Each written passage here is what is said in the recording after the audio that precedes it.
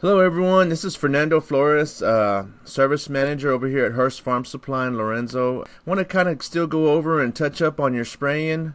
Here's the new Gen 4 display, what's in your new R-Series sprayer. Here's a look at the spray system and the auto track combined into one page. We also got our nozzle control here for exact apply. Here's our rates.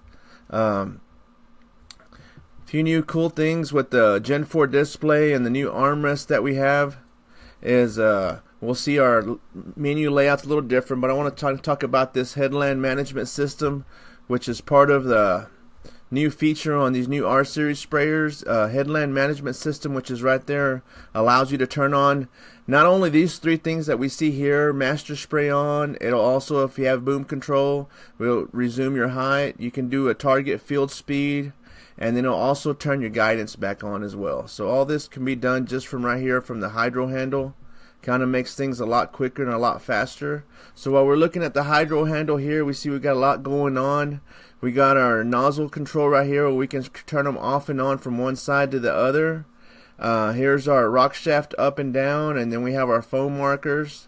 Here's our boom tilt to the sides, both left and right. Here's our auto track resume right there. Here's our boom height resume. If you have Boom Track Pro on your machine, you just hit that button right there. Boom goes down, see right there. Here's our master spray on, which we can see right there, which we can turn on. All this is happening right here in this hydro handle area. Also on the side of the hydro handle, we have 8 different buttons which we can program to do different functions, from adjusting your tread adjust, to changing screens on the display, to turning your fence row nozzles off and on. All that can be programmed right there. Here's our encoder that's on the side of the hydro handle right there, which turns the speed up and down. So instead of just shifting through 4 ranges, we actually can go 1 mile per hour at a time, all from that little encoder right there.